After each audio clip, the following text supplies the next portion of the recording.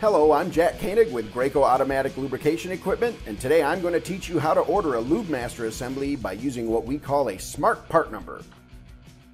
A smart part number uses 6 digits like traditional Graco part numbers, but each digit is significant. You may have seen smart numbers on the Graco Husky double diaphragm pumps or Checkmate pumps for heavy fluids. Here in Autolube, we also use smart numbers for miniature meter flow pump packages and box lubricators such as the MBL and Model 25. The first 2 letters on each of these is going to indicate which family of pumps you are ordering. For Lube Master assembly, the first 2 letters are LM, so those should be pretty easy to remember. Each of the next 4 digits indicates an option, which allows you to customize your assembly. Here I'm calling them A, B, C, and D, but for the Lube Master, all of the options are numbers, not letters. You'll see what I mean in a moment. There are a lot of options, which means that the smart part number can be a lot to wrap your head around. So if you find this to be a little bit confusing, don't worry, you're not the only one. Let's take a quick look at all of the options we see here, and then I'll go through them one by one with some better images. When ordered by the smart number, the pump body will always be included, and it will include a pressure gauge. It does not include a pressure relief, so be sure to order that separately. The oil reservoir has a flip cap on top, and though we can't see it here, the grease reservoir has that big spring inside. And both of these are available as polycarbonate plastic or steel metal. There is also an option called OHS, or overhead supply, which can be fed through a port on top from an external reservoir.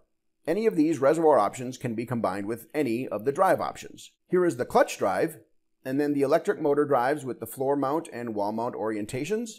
The electric motors are offered in 2 speeds and either single-phase or 3-phase AC power. And finally, we have low-level switches for both the grease and the oil reservoirs. The OHS does not offer a low-level switch because you'd put your switch in the external reservoir instead. Lots of options. Now that we've seen what options are available, let's take a closer look at each one by going through some examples. After the LM, the first number is the reservoir. The reservoir in this photo includes a spring on a follower plate, so it's a grease reservoir. It also has a polycarbonate tube and is about 1 foot tall. Now I'll pause for a moment and try to let you select the right part number from the list.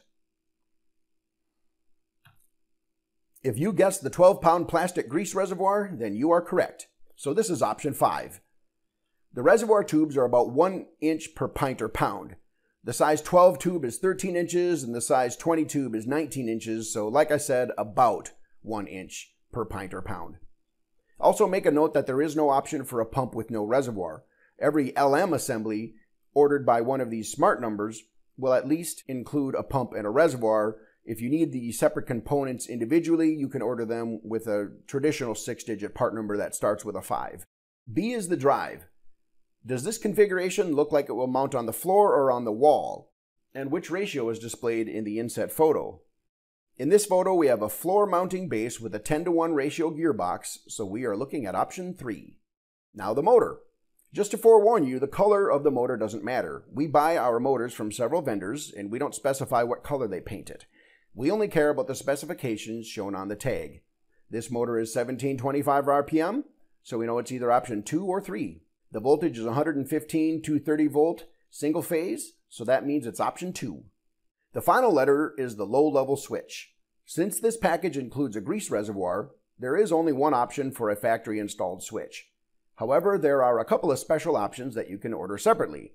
There is a high-low switch that is only for metal grease reservoirs. And there is an explosion-proof option that fits on both the plastic and the metal grease reservoirs. But for a factory-installed low-level switch for a grease reservoir, the only choice is option 4. You could select option 1 if you choose not to use a low-level switch at all, or if you want to install one of those special ones that I just mentioned. But if you want a standard switch for a grease reservoir that's factory installed, that's option 4. And with that, we have a complete smart part number LM5324. Remember, this does not include a pressure relief, so be sure to order that separately. As another example, let's start over with a much simpler configuration. This is a taller reservoir, almost 20 inches tall in fact. And we can see the flip cap on top, so it's an oil reservoir. So this is option 2, the 20-pint plastic oil reservoir. There is an option for no drive, which results in a pump and a reservoir, just like we see in our example. With no drive, then there is no place to put a motor either. So both the drive and the motor will be option 1. When someone opts for no drive, then the pump simply has a drive shaft with a keyway, which can then receive a pulley or sprocket to be driven with a belt or a chain. Or you could put your own coupler on it. You could drive it however you want to, as long as you don't exceed 175 RPM on that drive shaft. Even though this could still get a low-level switch factory installed, this particular assembly does not include one, so the last digit is also option 1. And that's all there is to the smart number for this assembly, so the smart part number is LM2111. Now if we take the same pump and reservoir combo and add a drive, a motor, and a low-level switch, it might look like this. Since we still have the same reservoir as the last example, we know that the first number after LM is reservoir option 2. These lists of options that I've been showing come straight out of our buyer's guide. So let's see if we can pick the rest of the numbers from the full list in the buyer's guide. The tag on the gear reducer says 60, so this is a 60-to-1 ratio, and the base is configured as a wall mount, so this is drive option 6. Even though this motor looks slightly different than the blue one in the first example, it has the same specifications of single-phase AC power and 1725 RPM, so it is also motor option 2. Since this is an oil reservoir, it's not quite as easy to select a low-level switch as it was for the grease reservoir. But when we remember that the reservoir is the 20-pint option, we can see on the list that only 2 of the options say they are for a 20-pint reservoir. For the sake of time, if you would like to know more about the low-level switch options, including how to install one in the field, please see the existing video that I have on YouTube and in our Graco Salesbook app. Since we can see the metal sphere at the bottom of the low-level switch assembly, as well as the blue and black micro switch on top, we know that this is the 15-amp single-pole double-throw switch, and that's option 3. And you don't have to worry about installing this switch. When it's specified as part of the smart part number, we install the low-level switch for you at our factory. And with that, our third and final example is complete, and the smart part number is LM2623. Just as we do with other pumps such as the G3, the pressure relief is sold separately. The pressure relief is a safety device, and even though we don't include it as part of the smart part number, it's important that you remember to order one and install it in the field. If you choose either 563-179 or 563-184, these are simple blowout disc assemblies that thread into the port at the bottom of the pump output manifold. 563-384 and 563-385 are a bit more complicated and more assembly is required, so here too, I have an existing video that you can watch to learn more about them. Let's close out this presentation by looking at a couple of optional components that are also available from Graco. If you are using a single-phase motor, then a GLC 4400 controller is a great addition to your pump package. And with a controller, you can use a proximity switch to count cycles, assuming the pump is connected to a series progressive divider valve.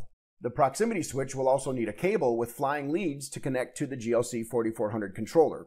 And guess what? I have an existing video about how to connect those flying leads to this controller. The electrician who installs the pump, as well as the controller, will also need to supply some additional wire to make all of the connections. Now you know how to order a Lube Master assembly by using a smart part number. Thanks for watching this video. If you have any questions about Lube Master pump packages or any other Graco product, please reach out and contact us because we are always happy to hear from you. And if you want to be informed when we post new videos, remember to click subscribe.